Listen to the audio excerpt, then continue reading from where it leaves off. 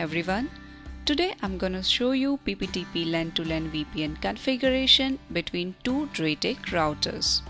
Here we are gonna set up VPN tunnel between DrayTek Vigor2860 and DrayTek Vigor2760. So let's configure Vigor2860 first. Log in to Vigor2860. Ensure that at least one internet connection is up. Here we can see that when one is connected.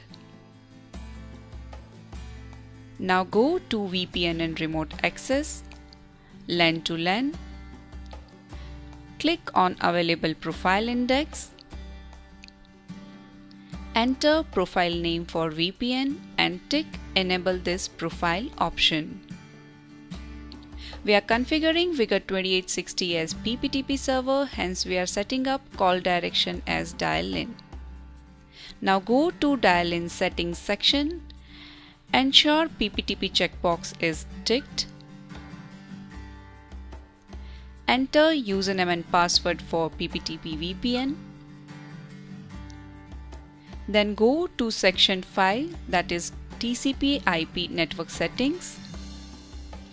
My WAN IP and remote gateway IP should be set as 0.0.0.0.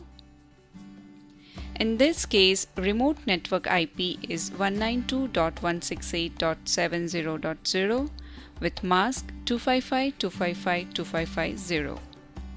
Local network IP is 192.168.1.0 with mask 255.255.255.0. You can click on More button to add more than one subnets. Click OK to save the VPN profile. Now let's log into Vigor2760.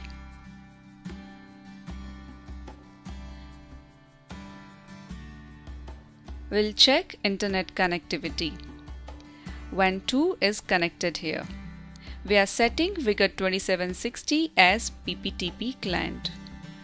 For VPN configuration, go to VPN and remote access, LAN to LAN.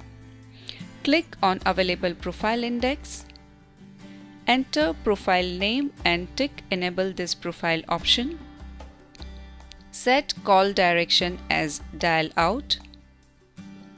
Tick always on checkbox to keep VPN tunnel up all the time irrespective of traffic flow. Under dial-out settings, select PPTP, enter server IP. This will be the WAN IP of your Vigor2860. Enter username and password. They should be same as we entered in first router. Now go to TCP IP network settings. My WAN IP and remote gateway IP should be set as 0.0.0.0. Remote network IP is 192.168.1.0 with mask 255.255.255.0. Local network IP is 192.168.70.0 with mask 255.255.255.0. Click OK to save the settings. Now go to VPN and remote access, connection management to check the VPN connectivity. We will wait for a couple of seconds.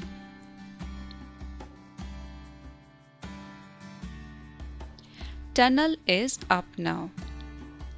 You can select VPN profile from the drop down and click dial button to manually initiate the connection if VPN tunnel doesn't come up automatically. You can also check reachability by ping response. So let's go to command prompt of PC, which is behind Vigor2760. I'll try to ping 192.168.1.1, that is Vigor2860 router IP. Remote router is reachable. Thank you for watching the video. For more information, you can visit our website www.draytek.com.au or send us an email to sales@draytek.com.au.